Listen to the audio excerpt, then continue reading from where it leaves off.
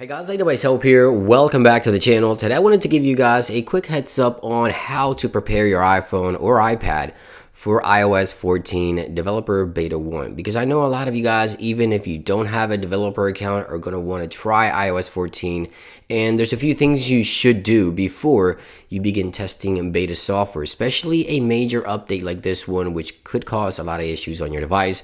I'm going to show you how to prepare and things you can do to be cautious before you update in case something was to happen. And now, of course, a WWDC is literally 5 days away as of the filming of this video, depending on when you're watching.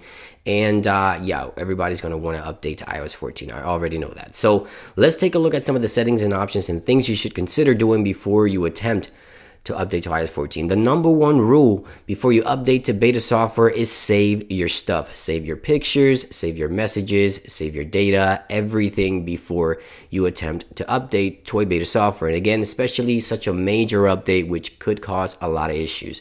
The first thing is go into your iCloud settings, and you want to make sure certain iCloud settings are enabled. So for example, iCloud Photos, that makes sure it saves your photos in the cloud. The messages in the cloud, make sure you turn that on so it will back up all your messages. Of course, this is standard stuff, but just in case you did not know, iCloud backup, of course, this here needs to be enabled so your iPhone will automatically back up all your data to the cloud. Now, you can also back up things physically to your computer if you have one, but if you don't have one, the cloud is the best, of course, option for you. Now, if you don't have space on your iCloud, the only other option you may have is to click on Manage Storage, and you can go ahead and purchase additional storage. I think is 50 gigs you can buy for 99 cents a month, which is actually a very, very good deal. This will save all your pictures, your notes, your emails, your contacts, anything that you have on your iPhone. So click upgrade here, and this will bring you to the menu where you can select how much storage you want to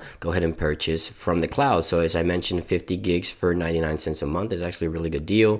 $2.99 will give you 200 gigs, which for me is more than enough. And if you want to go even higher, you have 2 terabytes for $10 a month. But yeah, those are options if you're going to be using the cloud. Now, other things you may want to consider doing is going over to General, go over right here to iPhone storage, and down here you can manage the storage on your iPhone and also save additional attachments and things that you may not know that you can save. For example, you have your messages and attachments within messages. These are all pictures and videos that people will send you. You can save those directly to your iPhone and back those up as well. Very important to do that. Now, when you go to update to a new iOS update, right, something like iOS 14 this year is going to be at least 3 gigs of space, or maybe even 4. So you're going to need space on your device in case you don't have enough storage on your device to update. There's also a few things you may want to consider doing. You want to go again to iPhone storage, and of course you can delete pictures, delete videos, and things like that from your iPhone. But right here you get an entire breakdown of what's taking up the entire space of the storage on your iPhone. So you get an entire breakdown right here. The photos and videos is taking close to 20 gigs on this iPhone.